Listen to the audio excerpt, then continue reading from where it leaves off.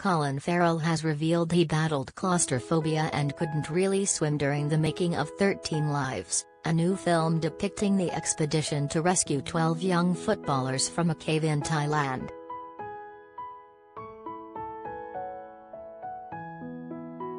Colin, 46, and his co-star Tom Bateman said it was an honor to be part of the film and the experience had been both terrifying and extraordinary.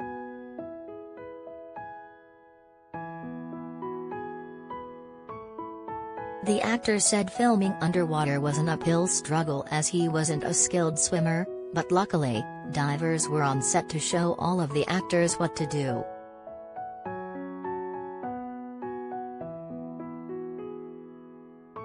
"I can't really swim. It's a different world beneath the surface of the water," the Batman star told the Press Association.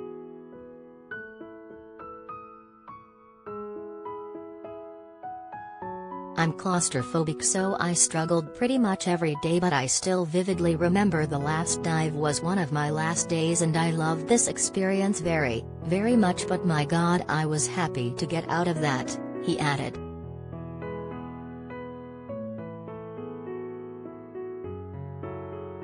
Director Ron Howard joked Colin had failed to mention claustrophobia in his audition.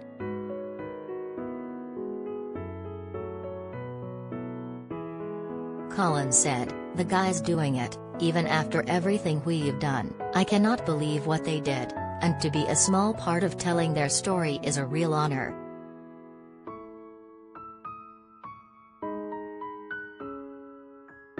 "13 Lives" follows the aquatic rescue of youngsters and their coach, who became trapped after the cave flooded back in 2018.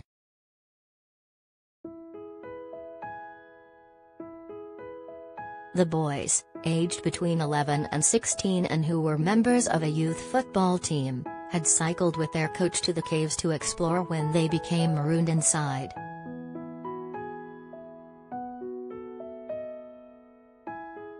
The film stars Colin and Viggo Mortensen as divers John Valenthin and Richard Stanton respectively.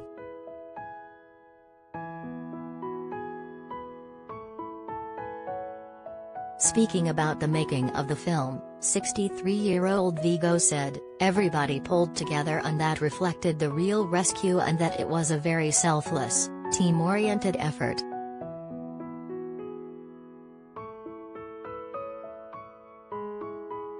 "So it felt at times very real, sometimes too real. There were some very tight spots underwater."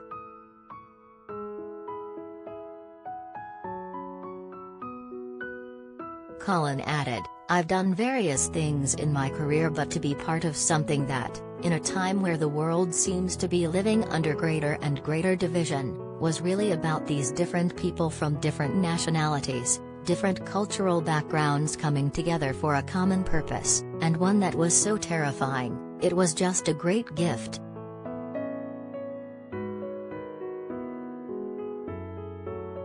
"We felt that spirit of collaboration the whole way throughout the shoot, and that was just a joy apart from how nervous I was in the water every day."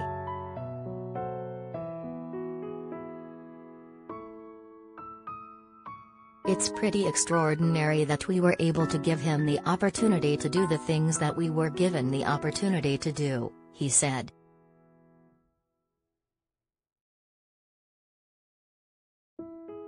In 2019, divers Richard and John were both presented with the George Medal for their roles in the rescue mission.